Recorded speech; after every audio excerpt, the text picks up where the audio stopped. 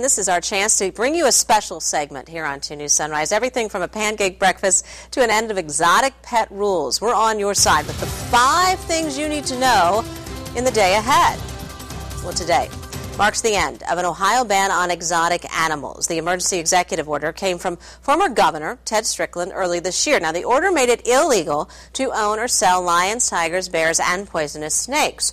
Current Governor John Kasich says he will not renew the state order because there is no long-term funding plan in place to enforce that order.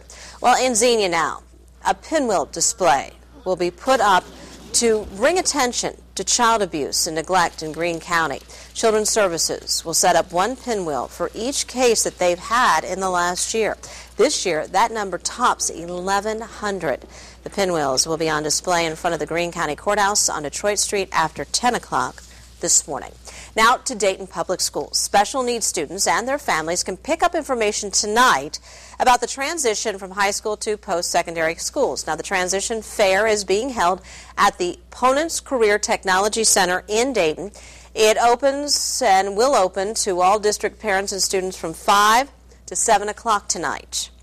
Now, rev up your appetite. Today is the annual Pancake Day in Xenia. And if you're like me, you can eat pancakes any time of day, right? Well, all you can eat pancakes for just $6. The event runs all day. All proceeds benefit local groups supported by the Xenia Rotary Club. And since Pancake Day began in 1957, thousands of dollars have been given to nonprofit organizations and scholarship foundations. And after you have those pancakes, hey, how about grabbing your walking shoes and taking a hike?